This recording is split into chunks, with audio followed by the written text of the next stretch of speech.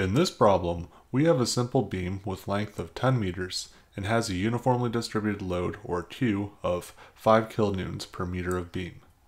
In a previous video, we found that the max shear force for this case was 25 kilonewtons. The beam has a rectangular cross-section and the dimensions are 0.5 meters high by 0.3 meters wide. We want to find the max shear stress on this beam. To complete this problem, we'll be using the term centroid, which is the center of area for a shape. This can be found using tables.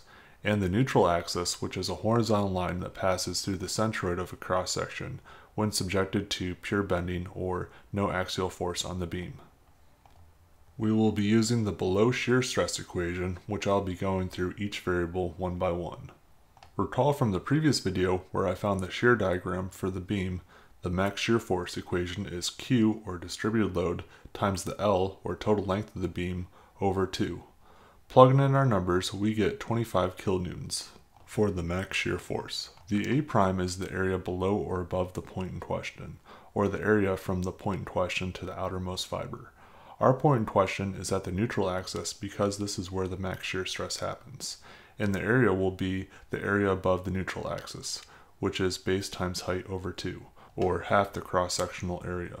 Y bar prime is the distance from the neutral axis to the center of the area we just found. So in this case, it is the total height of the cross-section divided by 4.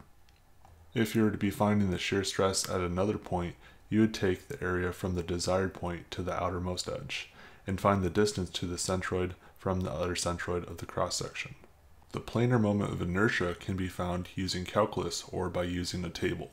In this case, which is a rectangle, the planar moment of inertia is the base times the height to the third power over 12. The final variable is the thickness, which for a rectangle has the same thickness across all points, which in this case is the base of 0.3 meters. Now that we have all of our variables, we can plug them into the equation at the bottom.